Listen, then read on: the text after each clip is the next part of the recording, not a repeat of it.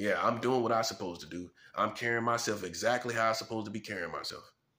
I'm carrying myself exactly how I'm supposed to be carrying myself. This is how I'm supposed to be. Okay? So, but this is not how they supposed to be.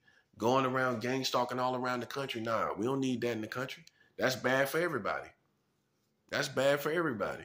You shouldn't want no gang stalkers around your kids. I don't care how much money they got.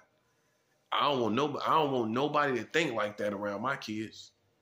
Were they playing around other people? No, Thugs around your kids. Thugs got kids. I don't know what these gang stalkers got. I don't know what a gang stalker animal-like person has. I don't know what they have. I haven't met a gang stalker. I don't know what they have.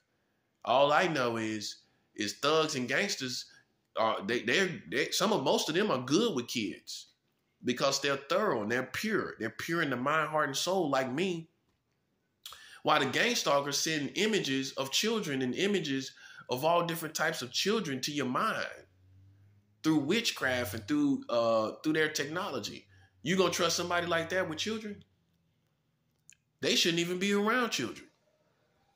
If you throwing psychological pedophile images of children in people's brains, I don't want nobody like that around my children. No, I do not. No, I do not. No, I do not. You can't go back to normal. You're not a normal person, right? You can't, and that's why the beautiful thing, how you know I'm sound-minded, is I'm maintaining my normalcy. I'm maintaining my normality. That's how you know I'm sound-minded, because I maintain my normality of thought, process, and activity. Now, I'm a warrior. I'm a soldier. I'm strategic. But at the end of the day, man, like I said, you know what I'm saying? You don't want these people around your children. You don't want these people in your community. You don't know what they'll turn into. These are animal-like rabid people, and not in a good way.